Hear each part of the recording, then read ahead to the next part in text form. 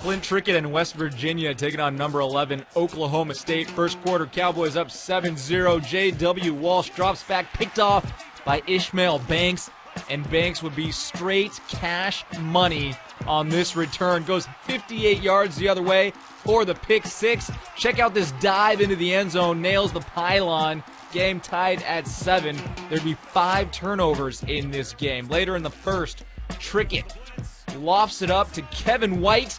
That's a 17-yard score. West Virginia up 14-7. Trickett with 309 passing yards, 1 touch, and 2 picks. Third quarter now. Walsh finds Jeremy Seaton up the middle. He goes 30 yards for the score.